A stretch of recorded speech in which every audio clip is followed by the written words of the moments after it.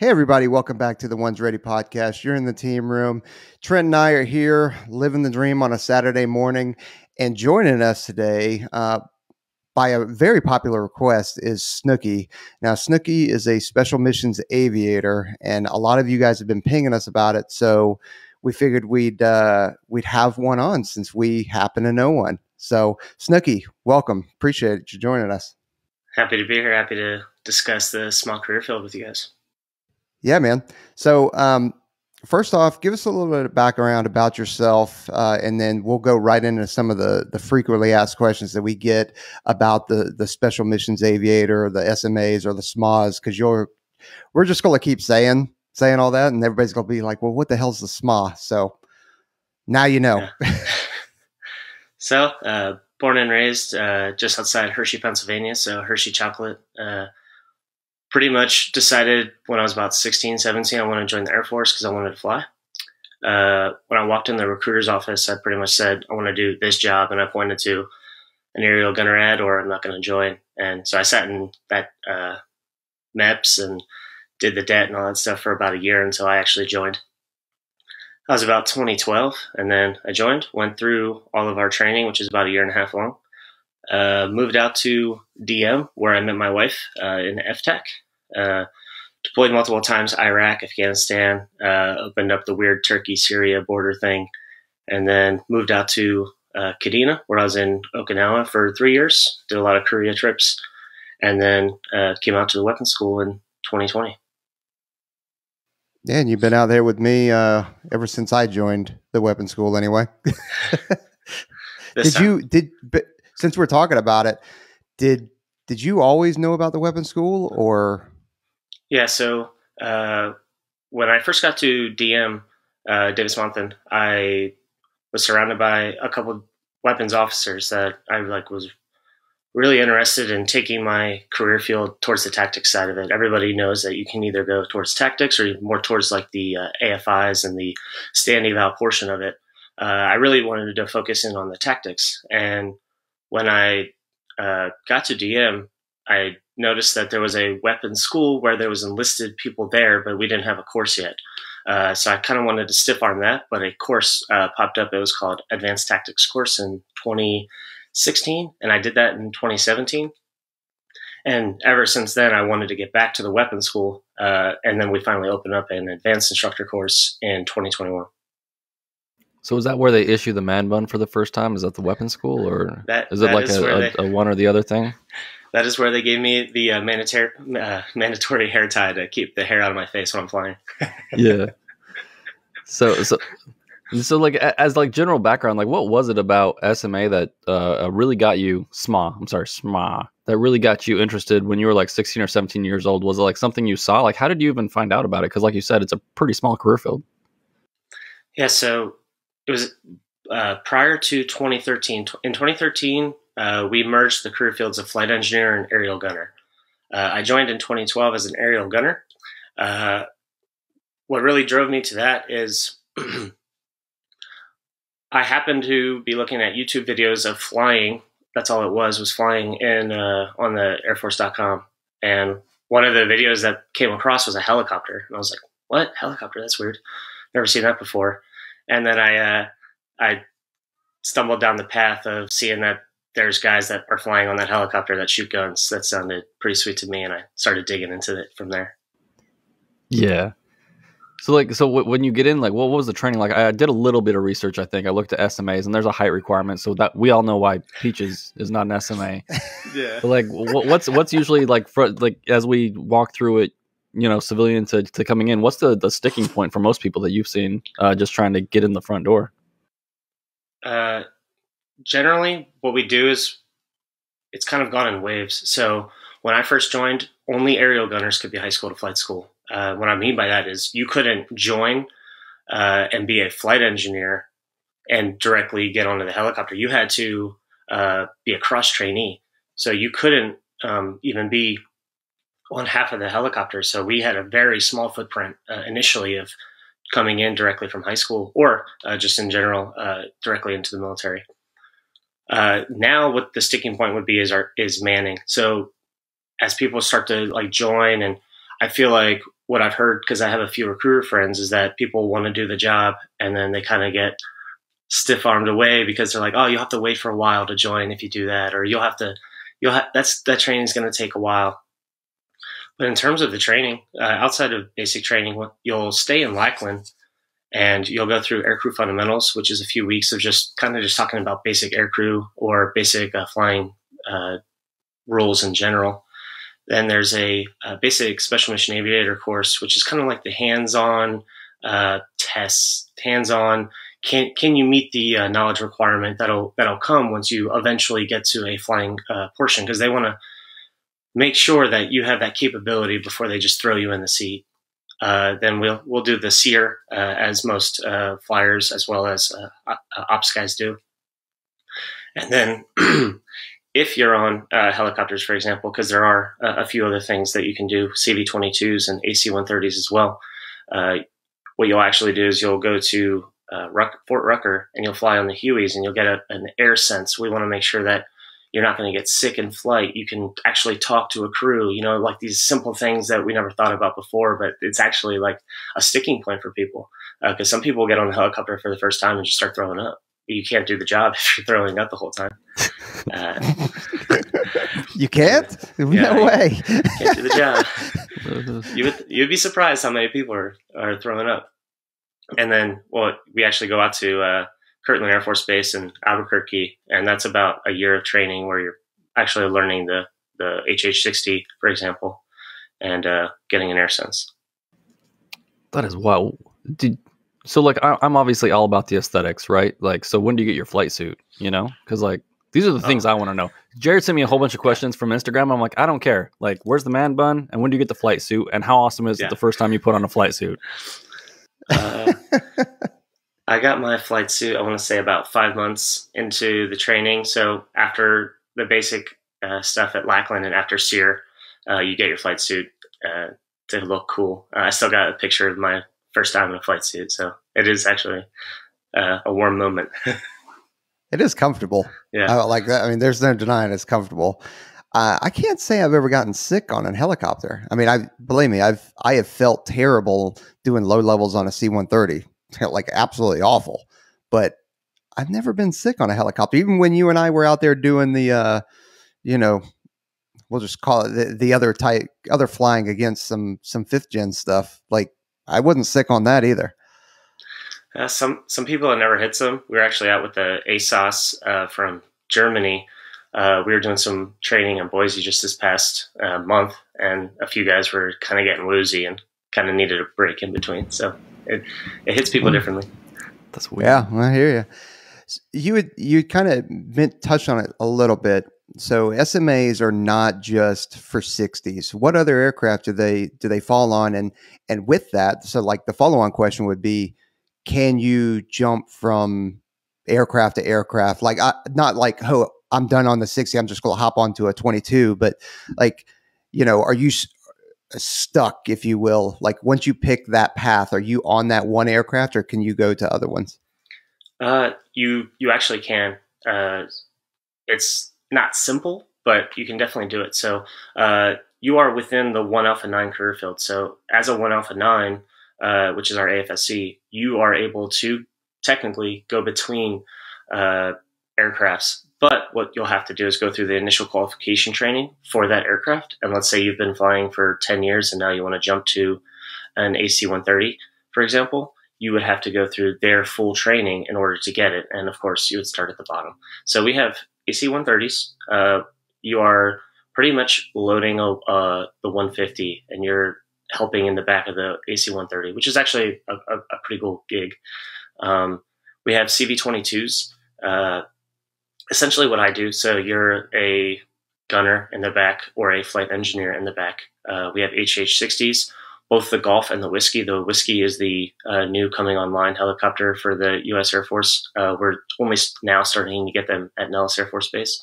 And then we still have Hueys, pretty much working around DVs out in D.C., for example, flying a lot of politicians and some other places that have requirements for Hueys as well. I gotta admit the Huey is fun to to fly on. So the guys that are actually loading the 105 are SMAs? They're Yes. SMAs? Yes. Okay. Yeah, I didn't know that. I figured that there was a whole nother AFSC for the dudes that are back there loading. So it used to be. What kind of happened was when we decided to merge the flight engineers and the aerial gunners on 60s, the AC-130s pretty much merged their loadmasters, quote unquote, and their aerial gunners. So now their SMA is actually loading the ammunition and being responsible for what's going on in the back. Okay.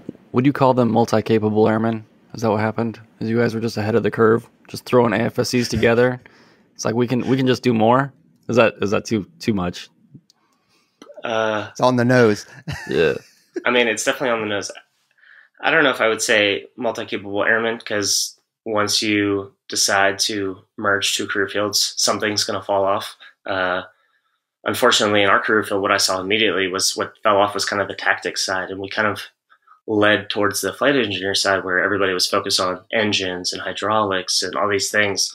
Now that we're getting to a point where we realize that the future is dark and we kind of need to know a little more of the tactics side, we're starting to bridge that gap back to being more of a balance in between. But when you do merge and you become a multi-capable airman, something's going to fall off. Dude, I love that. The future is dark. Give me back on the gun. The future is dark. You know what I mean? You never know. So, hey, one more on that, Snooki, real quick is, do you get to pick like which airframe you want to go to? Like, straight in when you graduate basic training, or not even graduate basic training, when you are at the recruiter and you pick that 1 Alpha 9, are you going, okay, I'm going AC, I'm going 60s, I'm going 22s? No, actually, how that works out is once you go to, it's now basic Special Mission Aviator. So after that aircrew fundamentals and basic Special Mission Aviator in Lackland, you'll fill out a dream sheet. So dream sheet, just like everybody else, you pick pretty much where you want to go. And based off of what you learned and what you know, what they're going to tell you what's at each base, that's kind of your dream sheet is kind of selecting not only where you want to go, but what you want to fly. For example, when I was a young airman, I was 18, I picked off of the locations. I went Florida, I went Japan, I went England. I didn't care what the hell I was on. I just wanted to be in the cool spots. And I ended up getting my number 5 choice, which is Tucson, and everything worked out. So it's weird how that happens. Do you get preference based on your performance, or is it just yes? Yeah, because that's something we're always telling people, because we have like the SWOE thing where they all come in kind of open special warfare, and they're like, well, how do I guarantee that I'm going to be, combat control because I love Peaches and I want to be just like Peaches someday? It's like, well, me too. If your performance is there, then you have a lot more say over what happens, right? Yes. I don't want to say all the time, because there'll always be that manning, like, hey, we need people in this platform. That'll always come back to rear its ugly head. But yes, based off of performance, generally you kind of get stacked in the class, and you can kind of, if you say I want to do CV-22s and you work hard to do CV-22s, it's going to be hard to deny you CV-22s. Yeah, you got to be ready for the opportunity, right? So if you're at the top of the class and the opportunity strikes, you're ready to go. I wanted to talk about one of the things too, like you said, people talking on the mic, right? In the aircraft, on the mic, talking to the air crew. That's one of those things that I don't think we think about, because I've seen it on our side of the fence as well. Like the first time you get someone talking to an actual aircraft, and for some reason your brain just doesn't understand that that's just a normal conversation, and people like start doing weird things and they can't speak English. It's how often do you see that out there? People want to replicate whatever they saw in movies, so they go directly off of Independence Day when the guy's taking his mask off and just yelling. It happens. You want to say it's a normal conversation, but then everybody knows we also need to kind of use brevity and bridge that gap in between in order to actually effectively, accomplish the mission. But yeah, there's a lot of people that go way too far the other side. Yeah, it's wild. And for all those people wondering, he is referencing, I believe, the 1995 movie Independence Day, which is a phenomenal movie. And if you haven't seen it, go check it out. It's the only Independence Day movie. We win. So you know. Yeah. It's the only one that matters. Exactly. So yeah, so we're gonna get a lot of questions about all this stuff, but like as you go through the training and you get out to DM and you start working towards it, like what was the moment where you actually understood what your job was and like it became real and it became awesome? Like I like to go to the why is your job so awesome moment and then kind of work from there.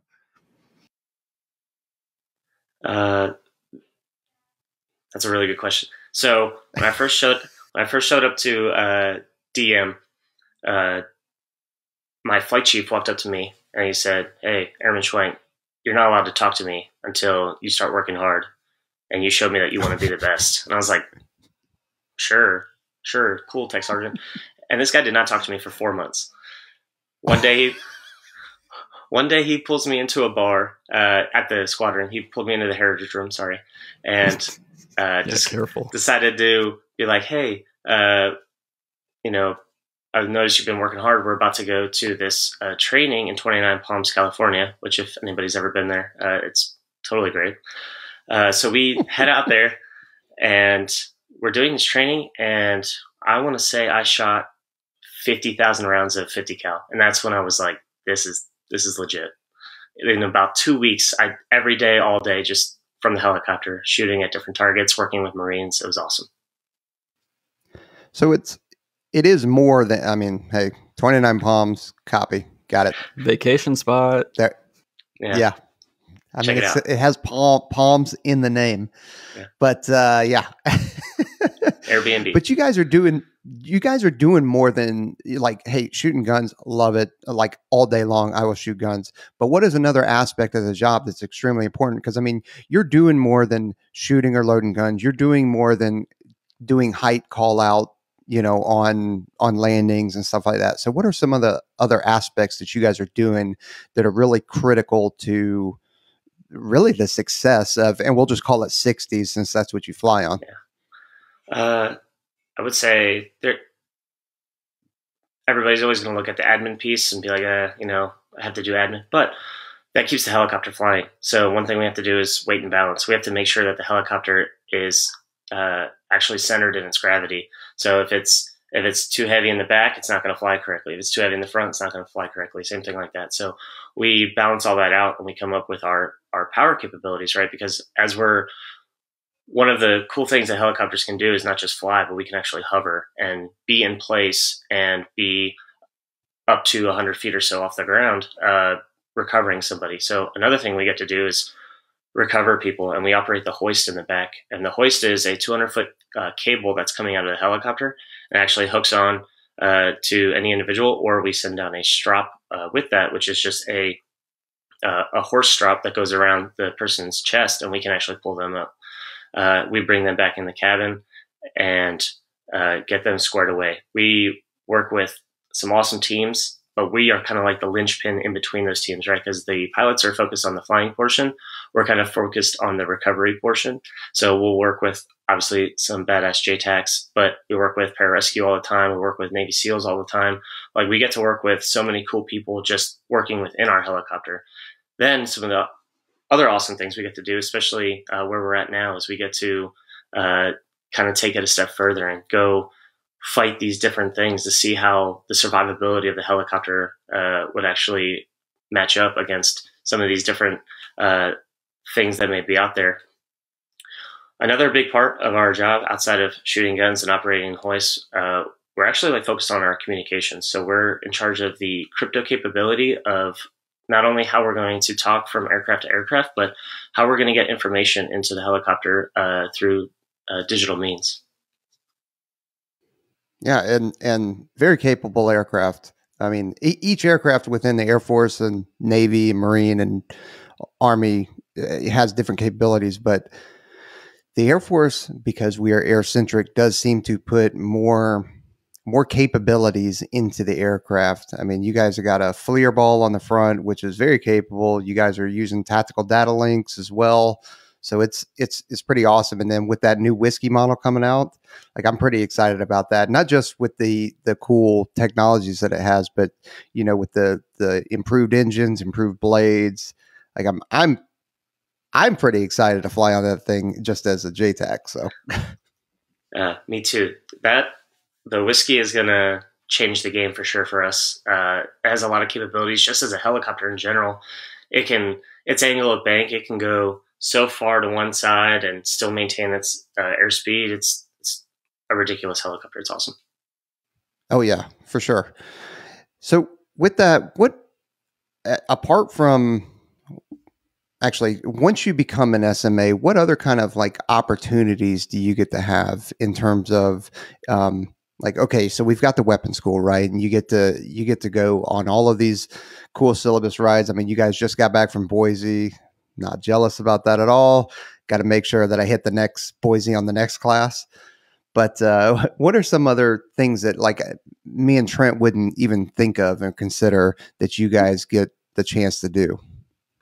So I'll kind of start from the basics. So once you get through everything and you become an instructor, a lot of opportunities open up. One of them is going back to Lackland and teaching at COE, so the Center of Excellence. Developing those people as they're just entering is probably pretty rewarding. You can also go to Kirtland and instruct there, teaching people how to fly on the 60 for the very first time. As we get beyond that, there's a lot of other doors that'll open. So one of them is the Test and Evaluation Squadron at the Nellis Air Force Base currently. So what they're doing is actually taking new Air Force funded material, putting on a helicopter and going out and seeing if it'll work and how it'll work and how we can take that and build on it and use it in a CSAR or something larger than that. There's other opportunities out there. So one that is kind of diminishing at the moment was going out to Duke Field and standing up that HH-60 whiskey program itself. They built it from the ground up. There was about 5 SMAs that were on that. It was actually really sweet for them because they got to pretty much design this helicopter, right? Because it was their inputs, and then they were saying, "Hey, we need to fix this, or we need to completely scrap this program." So they got to do a lot of stuff, cool stuff out there too.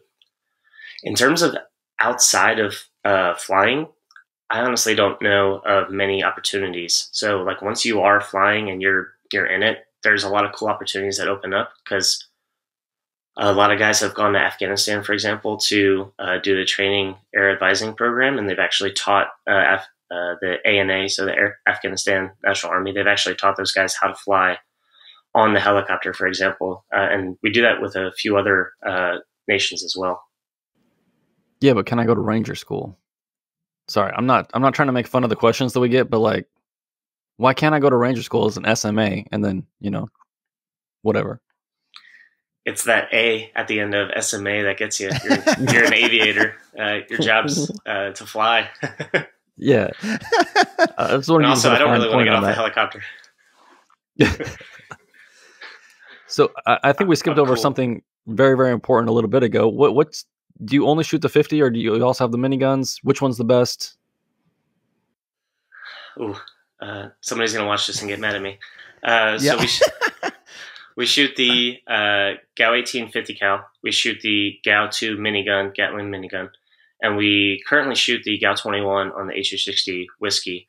The GAU 18 is a Browning 50 cal developed early 1900s, but it's been reliable for almost 100 years. So why get rid of all reliable when our job we're not there to attack. I'm not the guy you're calling for those casts, 5 lines. I'm the guy trying to just protect us and the guy we're picking up on the ground. So Browning 50 cal will always do that job.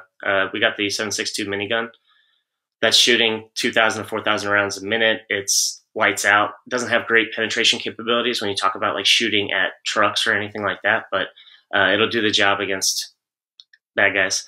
And then we got the soft GAU 21. targets. Yeah, some soft targets. We got the GAU 21 as well. That's kind of bridging the gap in between the two, and it's roughly a high-speed 50 cal. Really, when you look at it, it does have its issues currently on the whiskey, but it's a larger round that's shooting a lot faster. In terms of what's the best, I always stick with the 50 cal. That's been my baby since day one, so I always take that. Gotta level reliable. Those things are incredible. And then as far as your like job description goes, it sounds like you all are the security blanket, the whoopee for the pilots, right? Like you guys give them the warm fuzzies, you let the pilots pilot, and you just kind of take care of everything else.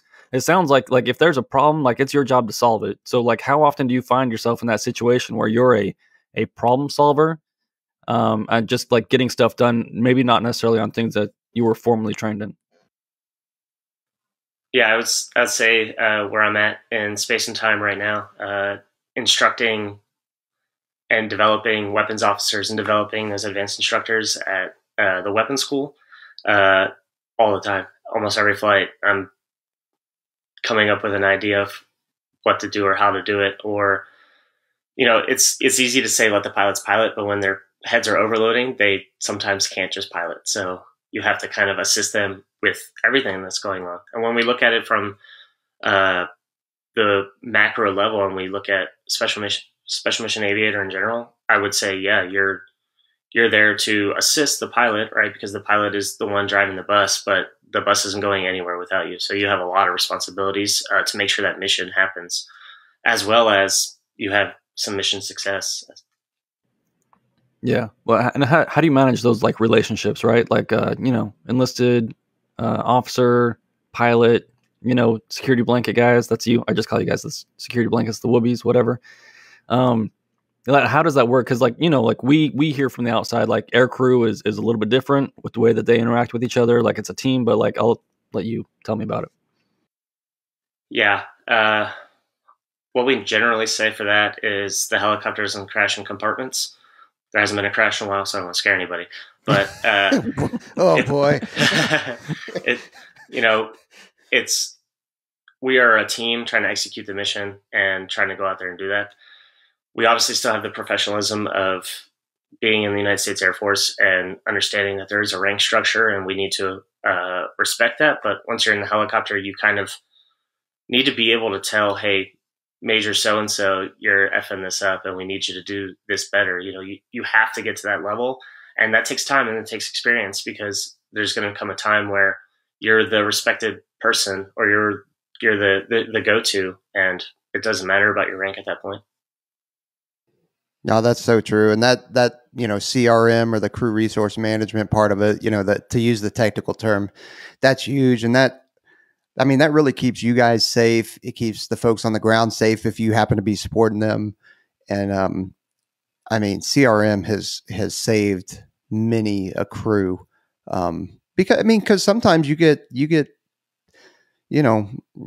tunnel focus, and you're just like, everything else around you is, I'm just focused on flying, or I'm focused on shooting a gun at these soft targets, and then like you just lose that situational awareness. So that's huge.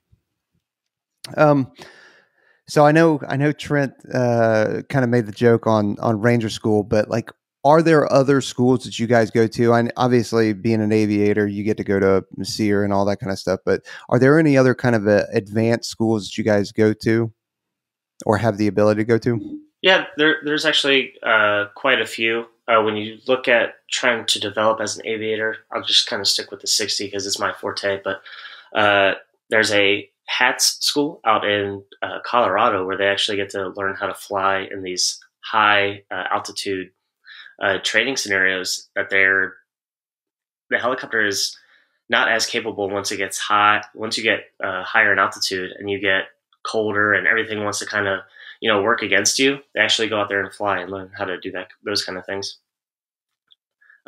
Of course, I always throw a bone out there for the advanced instructor course that we have going on right now at Nellis. I just tell anybody, if you want to be the best, you'll come here. There's some other opportunities out there. Those are more so hush hush, so I don't want to be the one to divulge those. But there's some cool, yeah, we won't hit that. There's some cool opportunities in the Special. Why are you being so vague, bro? Sure. Just tell us. It's only going public on YouTube. I mean, like, whatever. It's okay. I like my job. Yeah. Yeah, exactly. I'm not trying to get fired or lose my security clearance. Now, this is probably a difficult question to answer, but we received it, and I actually genuinely don't know the answer to it. But right around how many SMAs are there in the Air Force? In total, I believe it's around 400. It's not that many. Around 400. Yeah, and we're divvied up into multiple MDSs, mission design series. So our helicopters, our planes, those kind of things. But I believe it's around 400 Special Mission Aviators. Wow, that's not very many at all. So you guys, very small community, very tight. Everybody kind of knows each other. Very similar to the special warfare community. So that can be good and bad too. Yeah, we have our Guard Reserve units that kind of hold on to a lot of our guys, and our guys kind of it ebbs and flows, and it sometimes we'll have a lot, and then sometimes we'll be hurting for people. But yeah, I want to say an average is about 400. Everybody knows everybody. Okay. And one of the cool things that you kind of mentioned that, again, we won't deep dive into it, but you had mentioned kind of doing foreign internal defense with it. I would ask you to just kind of lightly hit that, because we would be skirting some lines. But what kind of things are you guys doing there? You're just going to different countries and then teaching them on their particular aircraft kind of thing? So a few things I've done, just speaking from my personal experience, I've gone to Brazil and actually talked to them about CSAR and kind of like the basics of combat search and rescue and what we look for and what we're out there to do. Same thing with in Japan. We worked closely with the Japanese, and really it's not as much telling them how we do things. It's more so like, hey, this is what we're looking for. What are you guys looking for? So that we can kind of have that relationship of not only like this is how they do it, but there might be things that they're a lot better than us at. So we want to learn from them and we want to develop as well. So it's more so building relationships. Same thing in Korea. Same thing now in Afghanistan, as that has closed up. But prior to that, there's a lot of scenarios where you kind of get into it where we just assume, right, air superiority, and we assume that the air domain is going to be ours. But we can't do that if we're not learning from everybody. We kind of need to know allies and not allies or so, how people do things. Yep. Yeah. It sounds like you're on the road a lot. Another question we get a lot is, if I become a SMA, I just like saying it now. I'm sorry. I'm a child. How often am I going to be gone? Everybody's concerned about their family life and all that other stuff. And obviously it sounds like, you met your wife in FTAC, and now you have at least one kid. I don't know. I don't want to give away too much. I'm sorry. But like you're gone a lot. Can you talk to me about or talk to us a little bit about the ops tempo? It'll obviously depend where you end up, and we currently have Moody Air Force Base, we have Nellis Air Force Base, we have Davis-Monthan Air Force Base, all of which have different ops tempos. Some units are deploying, and a member will deploy for 4 months every year. Some units are not, and they go TDY, so you're gone 2 weeks every month. And some places, for example, are not doing anything currently because they are doing what's called a GRF, and they're kind of just the standby. They're just waiting to see if something happens and rescue has to go and help facilitate that. So it depends on where you're at, and that changes as well. All of the squadrons take different duties, and it kind of shifts along, and everybody takes turns doing certain things. But there will be times where you're gone a lot, and there'll be times where you're not gone at all. Dude, this is unsad. Like this is the internet. I need to know how many days per year I'm going to be gone, and how often I can see my family, and if they can go on TDYs with me. Like, just tell me. No. Can they go TDY with you? I mean, if you're paying for it. Yeah, we get some wild questions. No, but one of the reasons I brought it up is we had talked about you being in Boise and how that's almost as nice as 29 Palms. But Peaches, you know what else is in Boise, is one of our favorite companies that we talk about here. Yeah. And so if you guys are looking for, bags for hunting, for military stuff, just to go to the office, Eberle Stock is one of the best places to go to. They're good personal friends of ours, vet owned. They're big supporters of everything that we're about and that, y'all are about. So I'm sure even on the smalls like to have nice bags, right? I'm pretty sure. Just going to roll you into this ad read. Yeah. Yeah, that's right. So head over there, use the code OR10, OR10. get yourself a discount. Let them know that we sent you. Get some of the best bags out there on the market. The range that they have, the possibilities that they have, are pretty ridiculous. So they're good people. Go support them. Support us. Yada yada yada. They're almost as flexible as SMAs. You know what I mean? Like the jack of all trades. So does Tech Sergeant Justin, I forget his last name, get a lot of heat for the video that he had to do? Did you see that video? No. I did like a Google search. What are you talking No, about? like it was like an official like SMA video. I did like a Google search SMA before we hopped on here just to see what was going on. And so I was going to see if you knew that guy and you wanted to make fun of him a little bit. Justin Martin? Yeah. Oh, yeah. Yeah, I know that guy. Call sign Juice. That guy's sweet. He's doing more important things, but yeah. Yeah. Totally great conversation he had, huh? Oh, yeah. Well, I mean, he said some good things. He was talking about the miniguns. I got all fired up. I wanted to quit my job and go jump onto those 60s and rescue people. It was a lot about rescuing people. So how many folks do y'all... Is CSAR like one of the big things? Like, I guess if I was out there and I was listening to this, serious question, like when you start bending it up, I'm trying to think like an 18-year-old, because we get all these questions like, what percentages of all the mission sets do the folks really focus on? Yeah, that is a really good question. I would say that we are dedicated to combat search and rescue. What that means is, I'll throw out another old movie, Behind Enemy Lines. If somebody is behind enemy lines, a pilot downrange, maybe a F-16 or something, pilot punches out, that's our job. So we practice and we train to be as good as we possibly can be to go in, get that person to come out. But there's a lot of other things that rescue, there's that rescue umbrella, right? And CSAR just owns a piece of that. Another piece is CASEVAC. So working with teams on the ground and recovering somebody who may have been wounded with a troops in contact situation. We get into natural disasters or humanitarian relief. So Katrina, a lot of rescues during Katrina, typhoons out in Japan, a lot of recoveries out there. Hurricane Harvey, for example, I had just PCS'd to Japan, but my squadron actually went out to help assist in that. So it's not, I don't want to say it's all about combat search and rescue. That is our bread and butter, and that's what we desire to be the best at. But there are other opportunities and situations under that rescue umbrella where you'll get your rescues.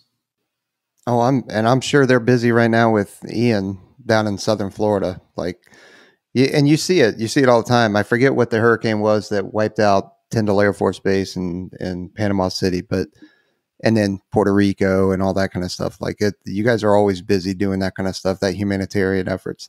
So that can be pretty physical. And knowing the folks that are over there in the 34th, I don't see anybody that's kind of out of shape. You guys all seem like you're stay pretty fit. So what is the physical kind of, not necessarily requirements, but expectations for you guys? Yeah. You need to be in shape. Everybody can just kind of gloss over that, but it's true. And it's not that you need to be this CrossFit guy who can just lift, 350, do an overhead squat and call it a day but you do need to be in shape because the job can not only be tiring, but demanding, as you alluded to. One thing that people don't think about is when you're operating the 50 cal or the minigun in that airstream and you're fighting the airstream because you're going 110 knots or 120 miles per hour and you're trying to shoot at the same target. So you're fighting the airstream, but you're fighting to also keep rounds on target. So your body is just constantly fighting that airstream. When we work with team members, we have to be able to go ahead. What's up? You got a question? No, can you just say Jim Tan Aviation for me? I just want to GTA. That's what I live by. Jim Tan.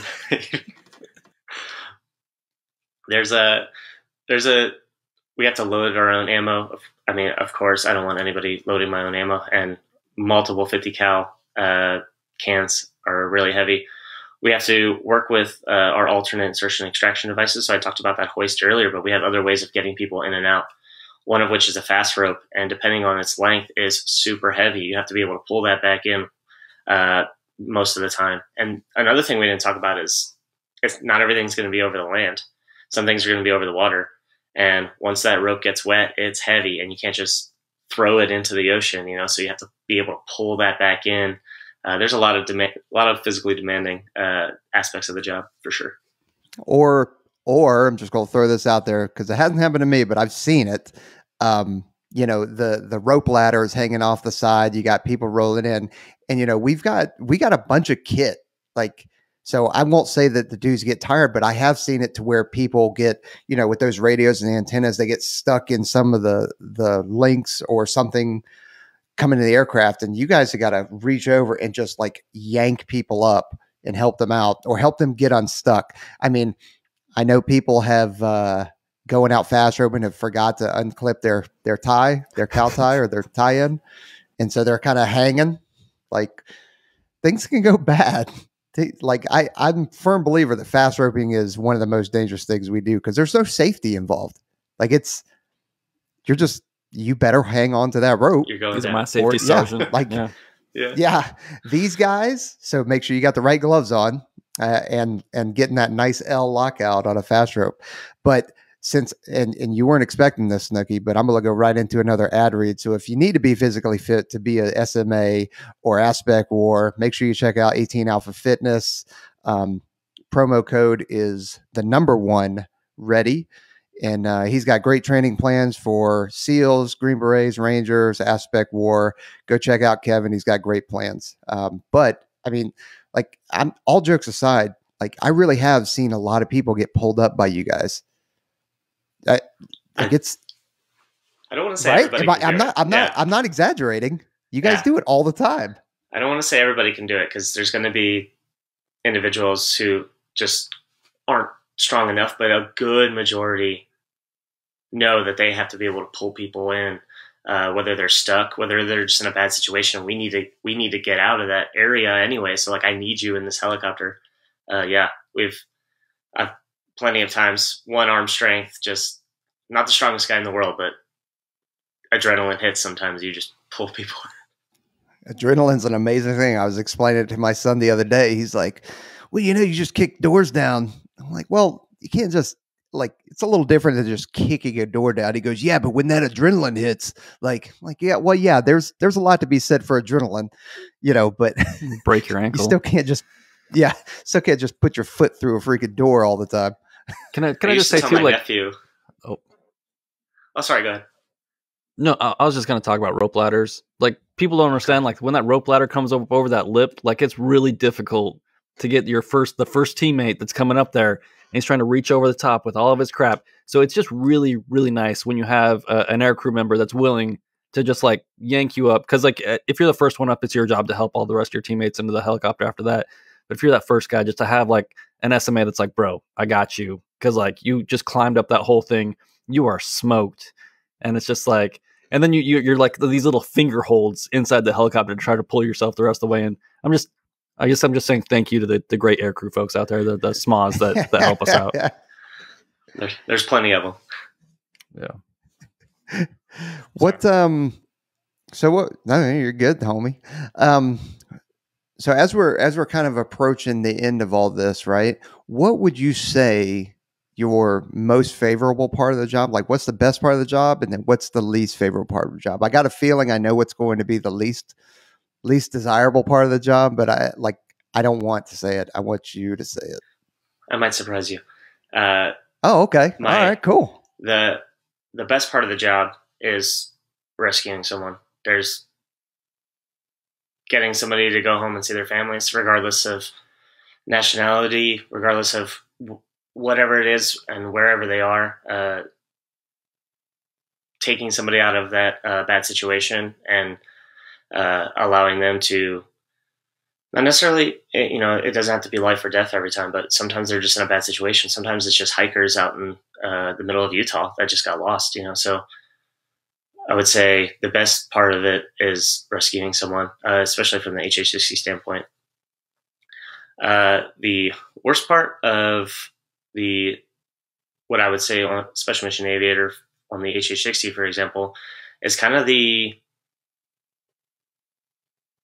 other parts that go into flying. So there's admin piece that is on the ground that has not been talked about yet, and that's the keeping us legal. So our documentation. There's the building the flying schedule and making sure everybody's appointments are met and all those kind of things. It's everything that's not flying that pretty much grinds us all out. Well, we just want to fly. Yeah, but that's an important part of the job, and I think we run into that sometimes where we'll get newer folks on team, and it's like, hey, like we have to do these 800 things, and you have to be current and qualified on everything before we can roll out the door. And so, like, I think it's easy for us to come on here, and I sound like an old guy, like justifying the giant bureaucracy that we live in right now. But like, it's important that you have to be like capable of performing all of those tasks, so you can get to the fun stuff, so you can get to the flying or the jumping or whatever else that it is that we want to do. But like there's got to be a ton of stuff, like your physicals, all the legalities. Like, can you go into some of it a little bit? Yeah, there actually is quite a lot as a aviator. So you have your currencies. So there's certain time frames that you're allowed to go in between different events, and those events could be just shooting the gun, could be pulling in that fast rope like we talked about earlier. It could be as simple as going out and landing. That's just called a basic sortie, and that's one of our currencies, for example. We get beyond that, and we have these training requirements that can come up every 6 months, every year, every 2 years, that can kind of stack on top of each other, one of which is kind of like the altitude chamber. So it's your physiological capabilities to understand, that you're at an altitude where you're not getting the same amount of oxygen. So you have to be able to understand, like, hey, I feel different. And that never happens for helicopters, but it's still currency because we're an aviator, There's a lot of things as well. Like there's just these simple M9, M4, these currencies that we may not need immediately, but you don't want to need those currencies and not have them. So there's a lot of aspects that go into it of just the flying side of the house. And then you get into your own personal, like you have to have a flight physical every year. You have to go through all these different appointments. You have to, the standard Air Force stuff, you have to have all your shots. You have to do dental, all those kind of things. So those can compound and be difficult for people to manage early on. Not once you get old like me. It's fine. It's all in the same day. One day of appointments. Yeah. So you guys do go to the altitude chamber? Yeah. You'll go there. I believe it's still once you're going through basic special mission aviator and Lackland Air Force Base. That is also when you can do your first altitude chamber, and it's every 5 or 6 years. Yep. Cool. So and also I wanted to know, like, how much math is involved, because sometimes we get questions like, hey, what should I be good at in school? And I think when it comes to helicopters, like immediately what I think of as a former weather nerd is like your pressure altitude, your density altitude, and you're talking about balancing this helicopter out. There's got to be a fair bit of math that goes into making sure that you guys are flying safely and efficiently. Yeah. It's not as much as like being good at math. So yeah, you have to be good at math, but we're kind of in an age where I can pull out my iPad and do the things. So it's not as much about doing math. It's kind of understanding what that math means and why it's important to the helicopter's capabilities, for example. So when we talk about our power capabilities and what our engines are producing, that all goes into our gross weight of our helicopter. That goes into how much fuel we have. All these different elements of numbers are just compounded on each other. And we take that and we can derive that through different graphs and different charts and see what our capabilities are going to be at in each space and time. So our turn angle, for example, how long we can fly without getting more gas, how far we can fly without getting more gas. There's a lot of elements that will go into that. Yeah. Well, it sounds like a lot. So I mean, we've covered, I think, some of the physical requirements, the communication requirements, the site, your IQ requirements, all that other kind of stuff. Like, if you can describe like what makes an SMA unique, like what would you look for in like the perfect teammate? Like, what kind of person should the folks out there be looking to be before they walk in that door, to make Snooki happy? I always take a hard worker over anybody. So you can get into this, you're really smart, but you don't work hard. That's not going to get you anywhere. So I would say a work ethic, and you're driven. And not only that you want to be the best, not everybody's going to be the flight chief that I had 10 years ago, but, you continually want to get better at what you're doing. If you have that drive and that work ethic to do that, then instructors like myself can get you to that level of knowledge or get you to that level of performance. You just have to be, not Tech Sergeant Schwenk, not Snooki, not anything. You just have to be that person that wants to work super hard and just be the best you can be, really. No, that's awesome. Well, then, kind of what we do when we have folks like yourself, Snooki, is we want to get advice from people, and we haven't had you're the first small that we've had on here. So, what kind of piece of advice would you give to the 15 to 35-year-olds that are out there, which is what our demographic is, that are looking and exploring becoming an SMA, whether it's on 60s, AC-130s, CV-22s? If I could give anybody advice about becoming a special mission aviator, I would say do it. First off, I would say do it. It's awesome. You'll enjoy all of it. There's these elements that I talked about, like, oh, it's not that fun. But as you already talked about, Trent, like, it's important. So, like, eventually you just do it because you have to do it.